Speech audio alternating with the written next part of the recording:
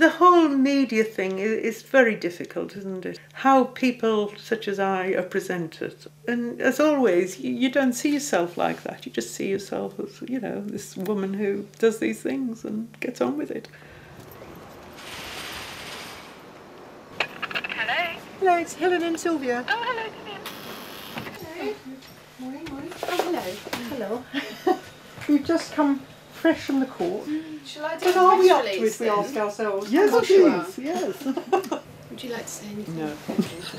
Sylvia said nothing. If only she'd said less on the day before the incident, we wouldn't be here now. Helen! It's all her fault. You mean it was her idea? It wasn't, it was our idea. Oh God, I love that. I love that.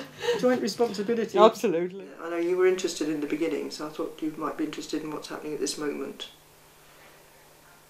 Okay, nice talking to you. Bye-bye. Bye-bye.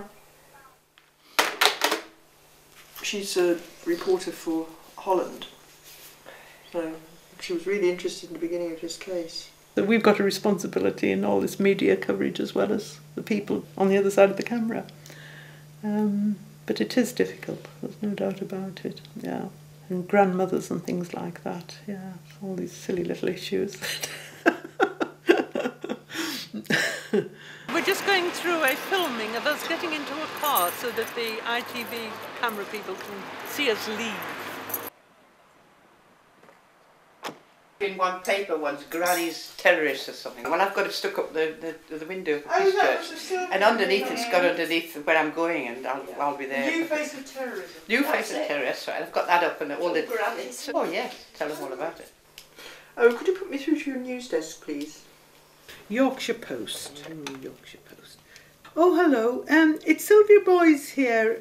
I have, in context of a court case to do with Men with Hill and the Serious Organised Crime and Police Act. In the Times, girls. Oh, wow. Two grandmothers trespassed onto a US military spy base. Now, looking at the Yorkshire Post, trial halted as lawyers study anti-terror law. There was a story on page 5. Oh, there we are, the little darlings. I look surly, don't I? Do I look like that all the time? I suppose I do. I think it's quite fair. I really do on the whole. No, I don't, because you're called boys. You could have a title. Yeah, so he said Mr. Dunn, the Crown prosecution person, but according to Mr. Dunn, but it's boys and John. John. Yeah. Sylvia looks peaceful, but I look aggressive. Well, there are failed terrorists. And there's nothing in the Keithley News.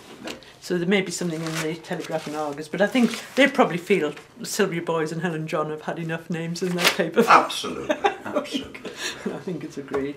Oh, good morning. My name's Helen John, and I was involved in a case regarding Men with Hill. Ah! I've rung you twice, I beg your pardon. Thank you. Bye-bye.